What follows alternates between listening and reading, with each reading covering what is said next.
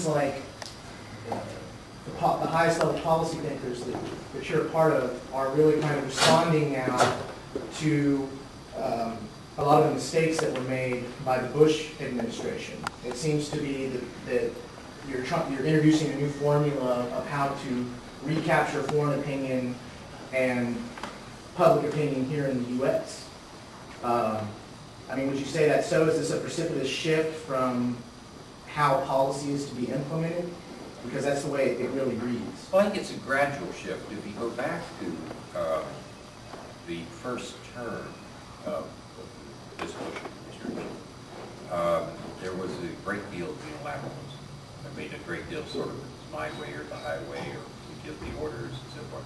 I think the fact that that became costly, that we stumbled on a number of things, trying to solve problems without that by the second term of this Bush administration, we were beginning to see more multilateral creep in.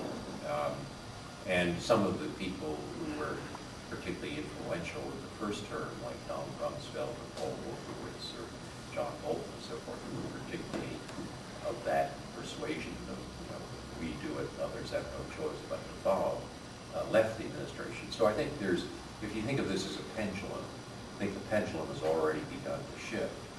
I do think that the next administration, the pendulum will continue shifting, whether it's McCain or one of the two Democrats. So I think there is an increased awareness in American foreign policy that we need to combine hard and soft power to be effective, and that we have to have allies, we have to have others working with us. Associated with, from what I've read, there was a lot of alienation engendered by, the unilateralism that was practiced.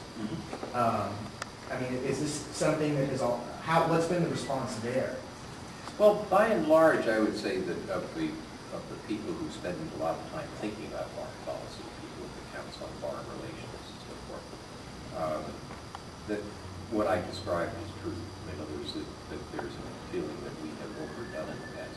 Now, not everybody. There's still some people who disagree with that. For example, John Bolton recently published his memoirs, and I think his views around change to me.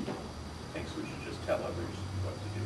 And if you read the book which I reviewed for the Washington Post, I think that that's not an unfair view of his feeling about American change to power. Or somebody like William Crystal, who's the editor of the Standard, who's a neoconservative. I think we probably have that